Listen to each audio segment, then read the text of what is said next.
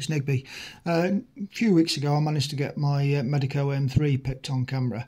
Now that was a 5-pin version, and a few people shouted out, hey, mine's 6-pin. So that really sort of set a spark in me that I wanted to get hold of a 6-pin version to see how I would fare against that. So W3YO Ray kindly offered to trade me something for this 6-pin version. Give you a look at the key. It does look hugely longer than my 5-pin one, and there's the rotational bitting for the sidebar.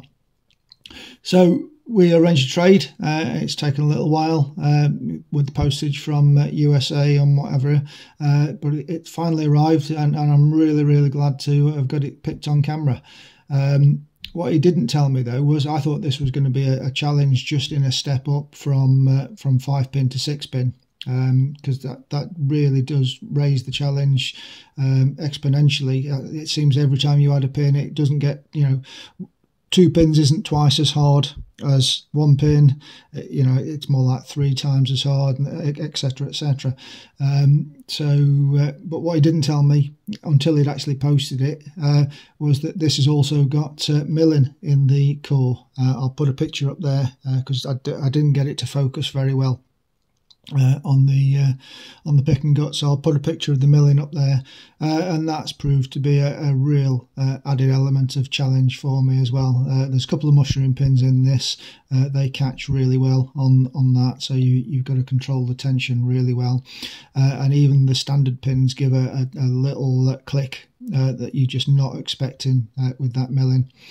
So differentiating between that click and a proper set pin it was tricky to work out as well. But yeah, I know an M3 is not cutting edge in the world of lockpicking, but I'm really proud of myself to be able to get this one done. So just remains to say thanks to Ray. Absolutely brilliant chatting to you and sorting this out. Yeah, well, here comes the pick and gut. Thanks a lot. Okay, so to satisfy everybody, spin that over with the key, key out, there's the bit in. So that's how you would find this lock in the wild. You wouldn't have it scrambled. So this is I'm going to go for my video with that. So look at that bit in, and so that's just to protect the bottom of the keyway, and then I've got easy access to the sidebar actuator as well. And let's see how we go on. So anti-clockwise. Let's have a look at pin 1 visually. I do find it easier to just do that pin 1. It takes 1 out of the equation.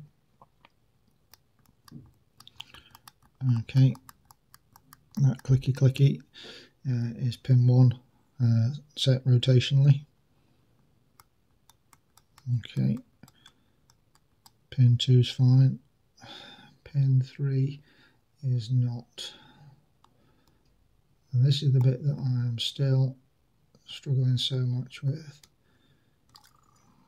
If anybody's got any tips on how better to rotate these pins.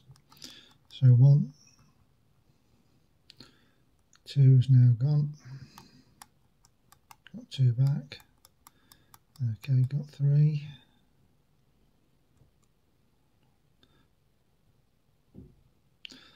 Four's not set.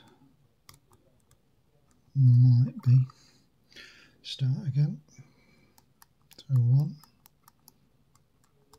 2, 3. No, 4's definitely not set.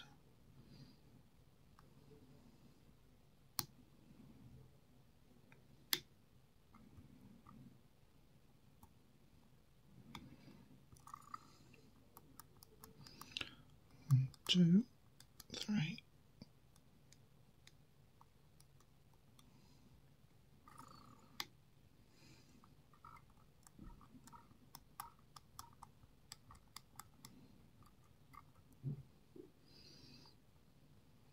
Okay, disturb 3.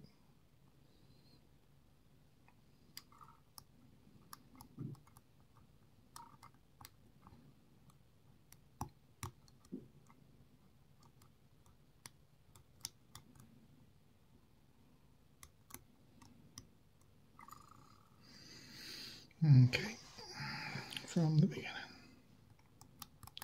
1, 2, 3. 4 was definitely wrong.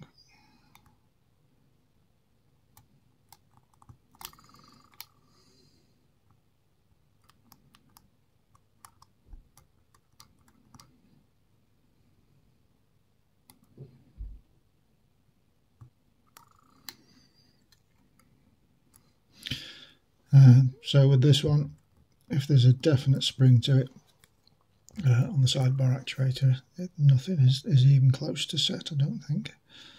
Start again.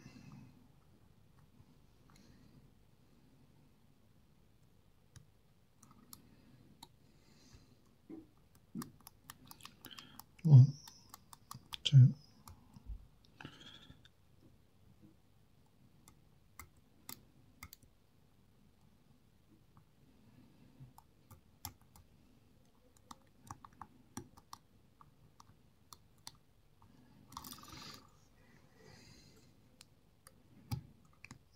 Okay, a little bit of movement there, so that's hopefully all of the pins set rotationally. So just keep the tension on, and let's have a feel for binding pins up and down now.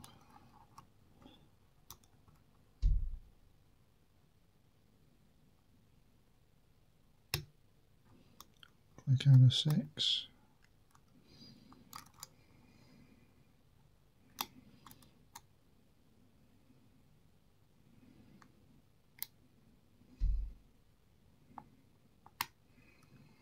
Click out of 2, a little bit of core movement.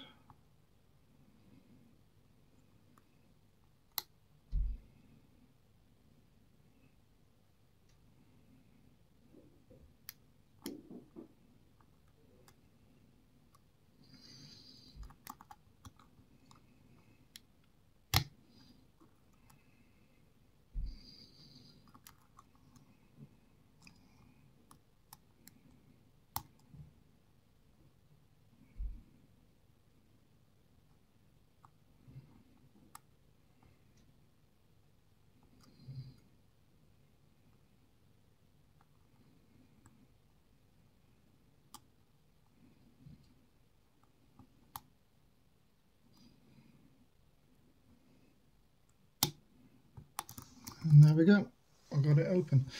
So, need to cut this now. So let's take some of that focus off.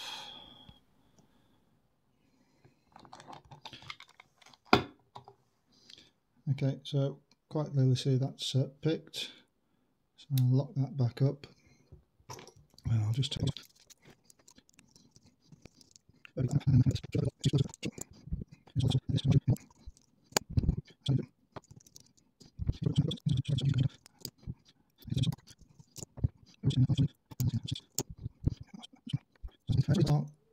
it's really sticky coming out without the key in. Just get a finger around here, trap the sidebar.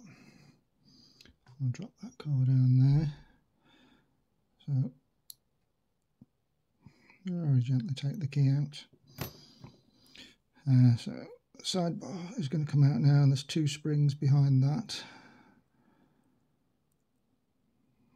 Just make sure that they stay in one place or the other, either on the sidebar. So one's on the sidebar and one's just falling out there, if you can still see that. So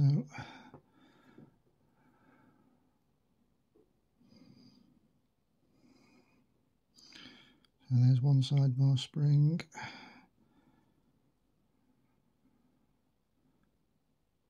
There's the other. Just put that down, and then got the sidebar actuator.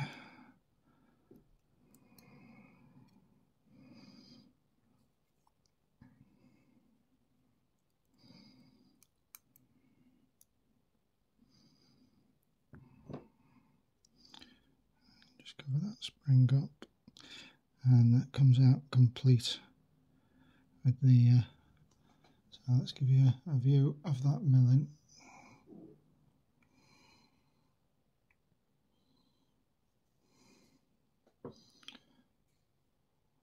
Get this thing to focus.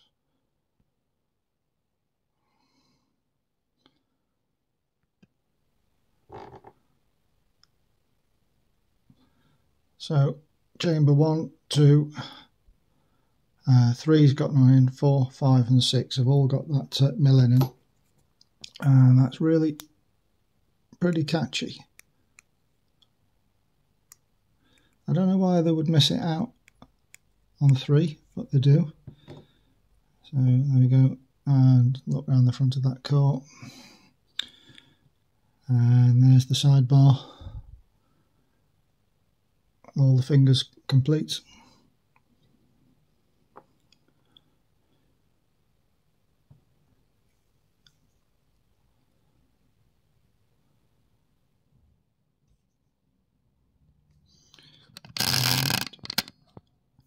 There's everything. So we've got just 2 mushroom spools, the rest standards, and then the key pins have got no false gates on, and that really has helped with getting the rotation sorted. Never going to get a close up, are we?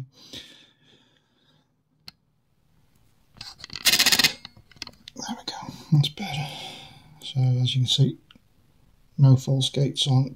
There's just the one big true gate on there. So that's my 6-pin Medeco M3 from W03OY Ray. Ray, thanks again so much for the trade. Absolutely brilliant. I really enjoyed working this out.